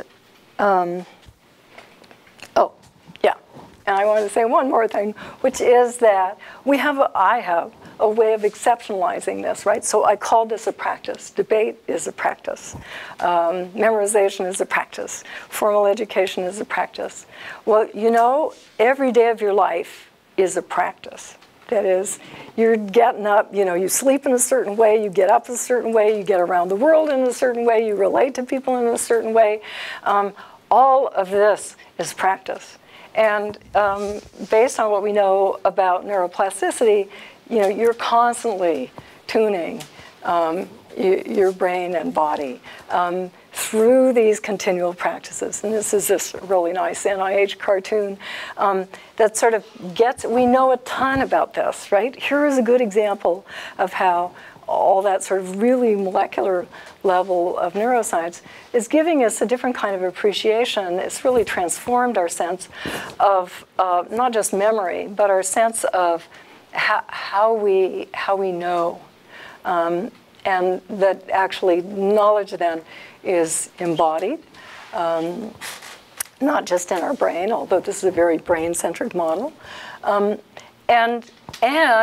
so I want to put this out to you guys because, you know, these actually, we know all of these things, and again, life, are things that affect the brain. So, you know, we have an embarrassment of riches in terms of ways that we could be examining how the mind works is shaped through a variety of ways to live.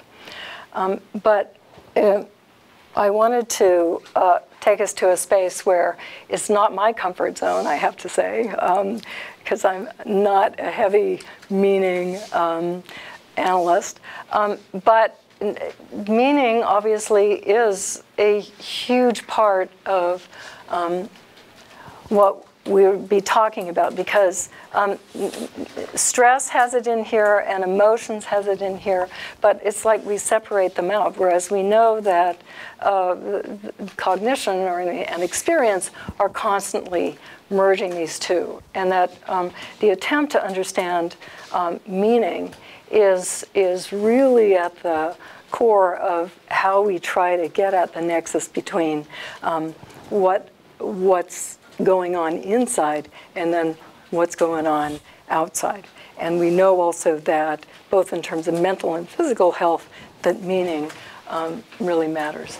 And so I, for one, have gotten super excited about cognitive sciences and how to ally the techniques from the cognitive sciences with fieldwork particularly. And I think Kathy will be talking about that later this week. By now, everyone has seen a screen. And so people like Jeffrey here looking at, you know, how folks are using those kind of screen-based online experiences, how that affects them. And so we could use, anthropology has been really slow to use some of these techniques to actually try to understand cognitive processing in very different settings. So we do have experience sampling, and people are using this more and more. We also have remote sensing and monitoring, you know, to the extent that by now we can know so much about what people are doing that there are serious ethical issues involved as well. But I think this is a really exciting area that I'm not going to have a lot of examples about, except that's why I included the piece about thinking too much. So for those of you who are psychiatrists, how many of you have encountered that in your patients where they talk about thinking too much as a complaint? I don't know. Yeah? Yeah, just for other people to see. It's all right, you're a psychiatrist. So several of you have, and maybe does anybody want to say something about what you know, what are they complaining about when they're complaining about thinking too much? You want to say? For example, adolescents who, you know, whether they have diagnosis or symptoms of OCD, for example, obsessive compulsive, they just could not get themselves out of these kind of fixation. So they're talking about rumination. They're kind of thinking about, anxious, right? They're thinking about, you know, the more they think about it, they less the chance they get out of it. So that's about they thinking a lot. They just could not sleep at bed, you know, before bedtime because they're thinking about what's going on during the day, what's going on, you know, what will be, you know, the next day, etc., etc. But that's part of the complaints about OCD and other anxiety. Yeah, what's pretty interesting is that we certainly found that in the GSMS that anxiety, and many others have as well, that anxiety is kind of prodromal for depression in many cases. It doesn't always lead to depression, but often the anxiety comes first, and then you see the depression later. And the thinking a lot comes up again and again in the ethnographic reports about mental health problems. And so there's been a recent series of papers that are cited in this one where they're pulling together that evidence and going, oh, wow, you know, this is really, whereas before, when Susan Nolan Hoeksema, like what was that, 30 years or so, really showed the importance of rumination, at least in girls, as leading to depression and that important role for rumination, it hadn't really been moved out to kind of think about how does that play out elsewhere. And it turns out that we see this repeatedly in many different settings. Now what gets interesting then is that so we have this thinking too much, but and what Devin Hinton is arguing is that there are some, I don't know, we would call it universal generalizable processes that nevertheless have very local content. And so that's part of what I'm going to be wanting to end our time with this morning, is helping us to think toward how there might be general mechanisms, I'm not saying universal yet, but general processes or mechanisms that then are underlying in a dynamic way the production of diversity. Right? And this can help us to have our cake and eat it too, in terms of getting a handle on where this diversity comes from, what are some underlying processes, moving beyond categories of culture or genes or something like that, but looking at the processes and then seeing how those become localized to help us understand, unpack the diversity that we're looking at. So what Hinton argues is that that these ethnographic reports seem to suggest the following kind of processes, which is you start out with some negative stuff, something that's not working in your life, that puts you in a bad mood, right? And the bad mood can, if you're so inclined, can interact with other stuff that may push you to start having some depressive symptoms. It may increase your blood pressure, let's say. It could do so transiently. That's okay. But also, this negative mood then alters the way you respond to experiences. And so many people have talked about this in terms of reactivity, right, or hypervigilance or hypovigilance. So it's your disposition, the way that you are translating what's going on around you.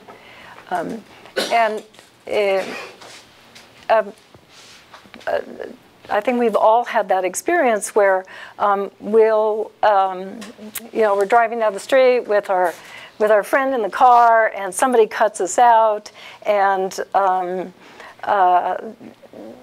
nothing terrible happens, but it's a really bad move.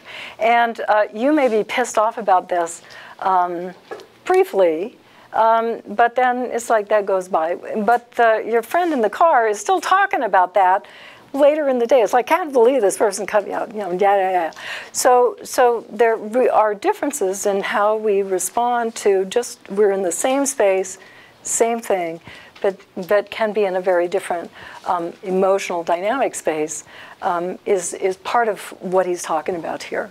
And so if you are mellow and relaxed, you're going to respond differently to the people around you, make calmer decisions, and actually we know the underlying neuroscience for both of these things, right? That the dysphoric arousal that is being driven by this can have just little tiny effects. That's what he's saying at the outset, just little effects. But that this stuff can compound, so if you're not interacting as effectively with others, if you're not feeling as good about things, making as good decisions about things, this may lead to more negative stuff that's happening in your life. And that compounds with things that you're worrying about, negative stuff that you may have experienced before. So here is kind of the fuel. So what is the baggage that you may come with in terms of previous traumatic experiences or negative experience or not, as the case may be, right? And I like that he included anger here, because that's an important emotion that when we talk about negative emotions, we're often focusing on the depression, but frequently depression comes along with anger and hostility. So he's saying you get this dynamic that's starts driving, that you really start to get caught up in this stuff that's driving the negative mood, that's driving more somatic symptoms and mental symptoms. So you may start to feel, really hyper alert, or really like things are not going well. You're monitoring your behavior all the time, watching for mistakes that you may make, or watching others for what they might do to you. And he documents in some really nice ways, and we see this in other places, that, I've shown you already how blood pressure can be affected pretty readily under some of these conditions, but a variety of somatic conditions that relate to ability to regulate attention, visual, and he gave a variety of examples of, again, how this starts to be very culturally bound as well. And as these things build up, what he found was showing clinically, he and others, is that this leads to catastrophic cognitions, which is, I knew it's not, things always go wrong, and I'm losing it here, or the world is out to get me, and all of the above maybe, that then really fuel the dysphoric arousal, drive this some more, and then feed back into more thinking a lot.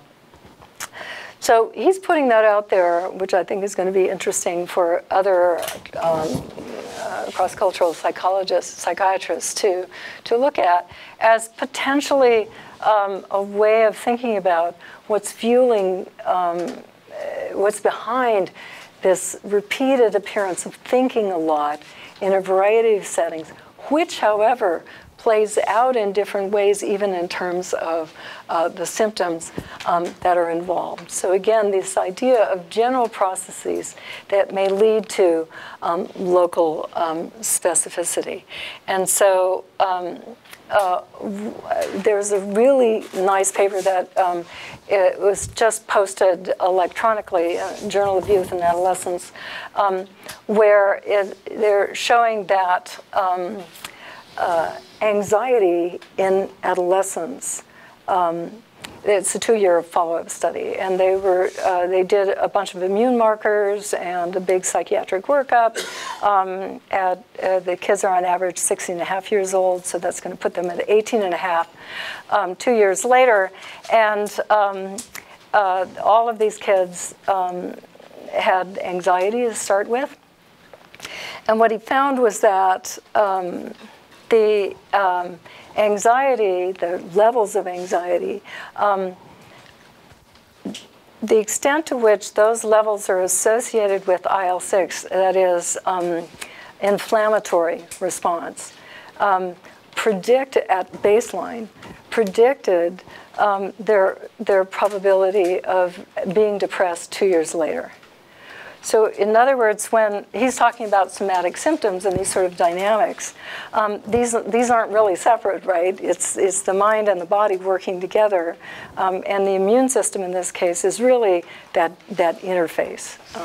And again, it's not just going to be IL-6 that's going to be driving it, but really interesting it's going to look at. So I thought, particularly for those of you who are, and a number of you are interested in global mental health, that it also nice to look at that paper in terms of the series of studies that they did to sort of get at what's going on in Vietnamese immigrants / refugees in the US. And so in one study, they looked at the frequency and the timing, just the phenomenology, right? Like how often does this happen and when does it happen? Because you then can say, are there triggers? Are there settings that trigger these kinds of things? That can be really helpful for understanding. Again, it can be very culturally based. What are the triggers? Also, what are the safe spaces? So again, Kathy, I think you might be talking about that later this week, to really be thinking about literally a social and cultural ecology of experience, and where do people feel safe, where do they not feel safe, where are the triggers, where are the sources of resilience. And then they did a really nice study just to look at content. So what what's in there when you're ruminating or thinking too much, and what do you think this is about? Where did this come from? What does it mean? Helping them to understand what is the cultural model that these individuals are going to be using for interpreting their experience. That's really important, right? And then to get at what are they helping them to sort of see what are these symptoms. And there are actually 2 interesting levels. One is what they just say. It's like, this is what I have. The other is to actually, and one of you mentioned phenomenology, that's a really, Husserl and all the rest, I mean, that's a really interesting area that some people are trying to put back in there in terms of what can a first person or even a second person account look like in terms of the phenomenology of what goes on in the mind. So one is just, what do people say? How do they talk about it? The other is to try to walk them through that. And it's like, was it, how's that feeling now? Because again, that's a lot of culture work, just goes in there as people are experiencing.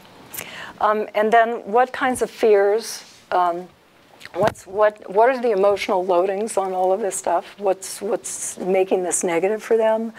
And then what are the ways that, what are the local treatments? And again, really nice in terms then not just of, which kind of curandero do you go to, but what what are the sources of resilience? Do you go and find your friends? Do you go to the local temple? They found that there are some really nice Buddhist affordances that Vietnamese are using. And then the last is historical processes. In this case, looking at the colonial history that was also providing a set of narratives about mental health and the sources of mental illness, and who was using those. Turns out educated folks were using them because they had been exposed to that colonial education system if they were older, and older individuals who had not been educated were using a different set of models to interpret this. So hopefully that sort of, I think that's going to be a really interesting area to continue to explore, and a bunch of you already here are doing it, but I want to get back to this point about thinking. And this is another area where the cognitive sciences have really given us a lot to think about and work with. And that is that we now know that, a lot of what our brain is doing, especially with using the default mode network, is simulating stuff, right? Running models of things. So that's the way we remember. We remember by running that simulation. When someone is talking to us, this is activating parts of our brain. See the cat ran across the street. You're going to be having areas of the brain that are involved in processing motion, cat, being activated during the process of listening. And that whole field of embodied cognition then is really helping us then to see the importance, again, of how culture is working in this essential way for a very fundamental way that we operate, right? Because simulations for remembering, for planning, what am I going to do next? When you try to imagine what you'll do when the session is over today, there are all kinds of simulations that will go by in a flash without you even knowing it until you land on the one or two or three things that you want to think about. Do I do this or do I do that? And so getting into these sorts of arenas to actually get under the skin of the way these simulations are working with or against folks, I think is another really interesting area where neuroscience can be helpful. And so here is a recent study where this was done at UCLA, and these are all American students at USC, so it's Damasio's group. Some of you probably know this study. And they used online sources, blogs basically, to get at a series of core themes about what's socially acceptable or unacceptable behavior. And they honed in on a set of 40 little scenarios of socially unacceptable behavior, or questionable, I guess would be socially questionable, so ethically ambiguous. But what they were trying to do here was also tap into different core values. So we all hold, a series of values about how things should be, right? And the cultural models that I was talking about earlier also have, and the consonant stuff I was talking about, we see the power of living up to or not living up to those models, and this is what ethics and norms are all about. So there are different sets of core values. One's about propriety, about respect for others. There is sexuality, age appropriateness, cheating, some economic stuff. and then they had 3 groups, and here is a good example. I mean, I love DiMarzio's group, but just look at the section on the participants, because they say they have Americans, Chinese, and Iranian. They're all USC undergraduates. So the Americans are the latent category. You don't know if they're white or black or what they are. But anyway, let's assume, no, we won't assume anything. But they're not Iranian and they're not Chinese. I guess that's what we know.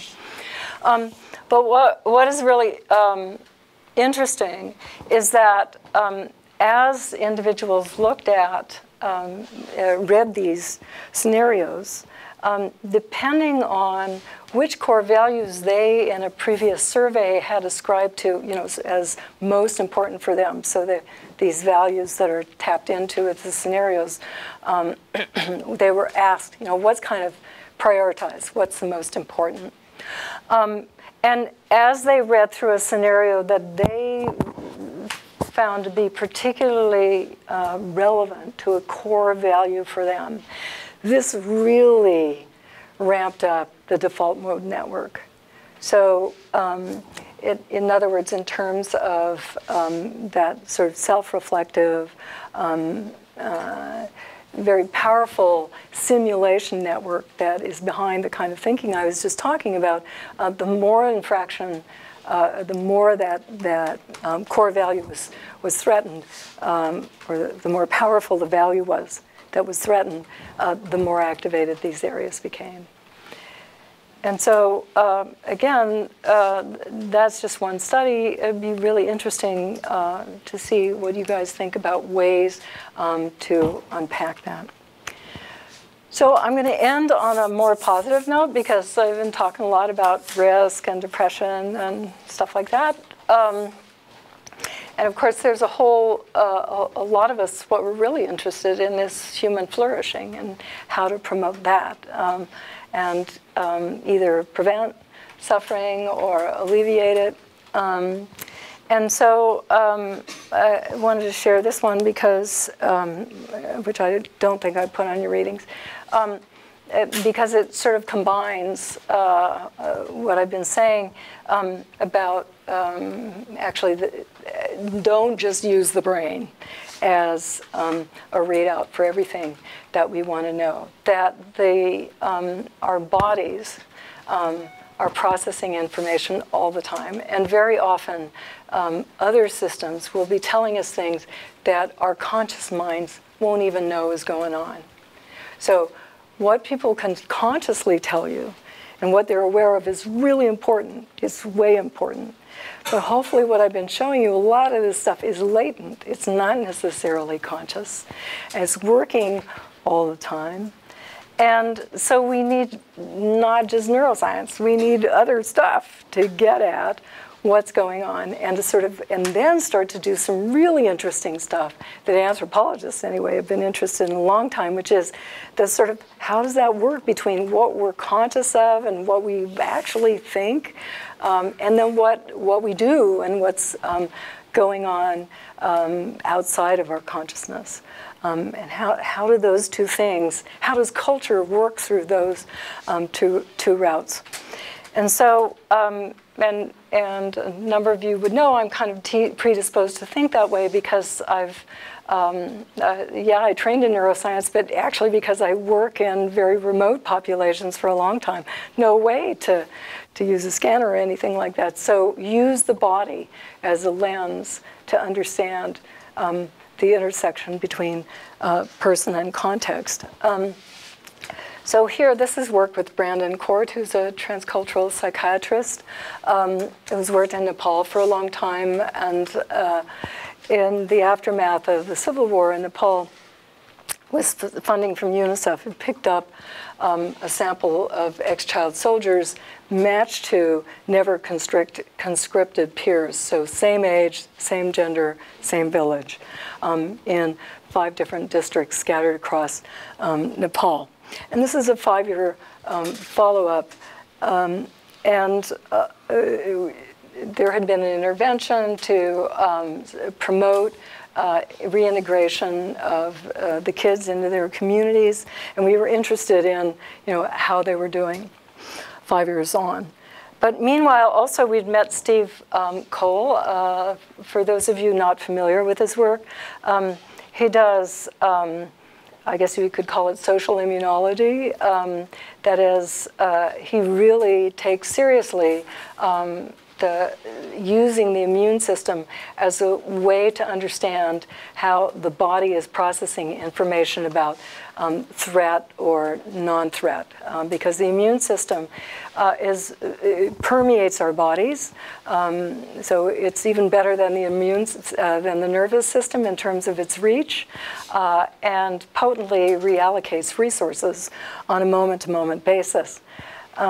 And he had worked with Steve Sumi on using the rhesus model that Steve on early trauma and genetics and gene trauma interaction to identify a potential series of markers, immune markers, for exposure to trauma. Then worked that through with Teresa Seaman and others at UCLA in clinical and then community populations to identify what he calls the conserved transcriptional response to adversity. And so this is a profile. Sorry, I should have included that slide, but I didn't. But basically what you have with the immune system is a whole lot of genetics, right, that's driving what the immune cells are doing. And so instead of just looking at one gene, you can look at a whole series of genes and see where the immune system is going in terms of, is it going into defensive inflammatory mode or not. So I was electrified when I heard a talk from Steve and thought, well, this is really fascinating in terms of then how we could try to understand how this would play out in this key point. Tom McDade and I, for many years, had argued, and Tom has assembled beautiful data to show the importance of ecology and exposures over from early, especially early on in life, and how the immune system functions. And so one thing we were interested in was how generalizable was the CTRA? Would we see the same kind of inflammatory mobilization to social threat as Steve saw in these Western settings, in a setting where there's high pathogen and parasite load? So that was just one thing. Does social context beat out pathogens and parasites in terms of attention from the immune system? And then number two, if it does, what insight could it give us into these ex-child soldiers and their peers and how they were recovering after the war? And so first, what we were kind of surprised, I have to admit, surprised to see was that actually the CTRA is present in this population. So it's not that that set of responses to that are linked to social exposures goes away, and so it was present, and it furthermore behaved the way that we would expect that it would. We used the civilians, so those who had not gone to war. Doesn't mean they weren't exposed to trauma during the war, but anyway, we used civilians then as our contrast group. And then this is how much more expressed these inflammatory markers are. In child soldiers who had no PTSD, so across the board, trauma exposure, actually civilian or non-civilian, is associated with increased CTRA, but separating that out, if you'd been a child soldier, you had increased levels of CTRA. But if you had PTSD on top of being an ex-child soldier, then you had really massive massively higher CTRA expression. So you get the reanimation of those experiences is driving driving this basically inflammatory response. So I think you can begin to sort of imagine the story that people are thinking about in terms of really needing to track what's going on with what's driving inflammatory responses and how that may play through in terms of the kind of mental illness stuff that you're interested in. But here's another thing, a lesson in humility also. I was a student of Arthur Kleinman's, so I have a permanent lifetime cynicism, I guess I would put it, about cross-cultural measures of anything, probably.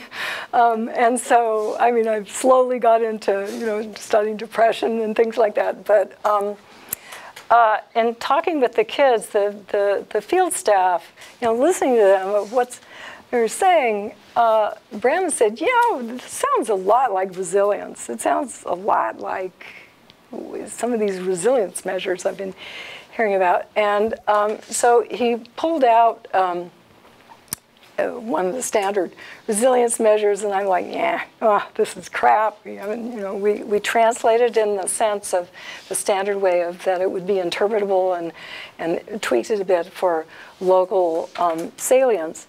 But we just plugged that in because both of us are interested in positive ways, how toward coping.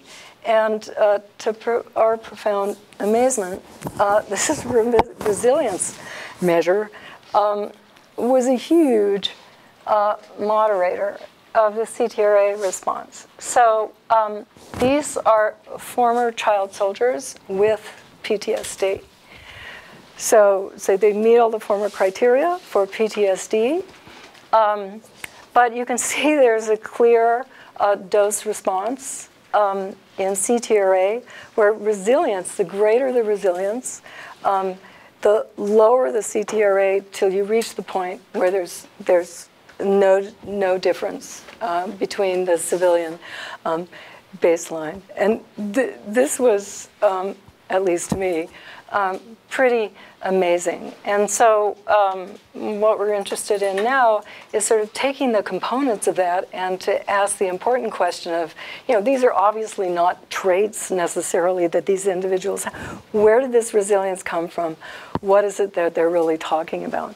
And what was interesting here was that there were two things in the resilience index that seem to be key. One is this sort of sense that there's meaning and purpose in your life. And again, that sounds pretty corny, but this matters. So, and when people are often when we're talking about deprivation, some of the deprivation is really a challenge of meaning as much as anything else, perhaps. And then the other is self-efficacy. So a sense that I'm in charge with my world. I can guide my own actions. Again, our question then becomes, where does that come from? But here, to me, is an interesting example of how a biomarker has drawn our attention to a set of dynamics that we were like, I don't know how to study resilience, but we still don't quite know how to study resilience, but we have some better ideas and we can go back and start digging under the skin of that to understand what's going on. So hopefully, when we talk about G by E, what I've been trying to convince you of is that it's actually B by C, and it's been there all along. That it's biology and culture, it's biology and context. It's baked in. It's by design.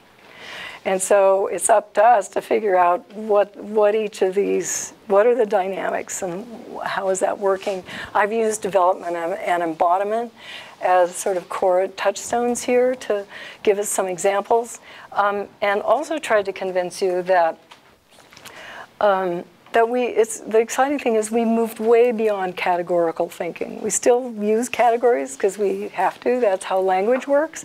But to really focus on processes, has helped us then to see, and I think neuroscience also is helping us to see some of the dynamics involved that then have shared components but get instantiated in localized ways to produce localized outcomes. And that hopefully this is going to allow us to better trace pathways to differential well-being.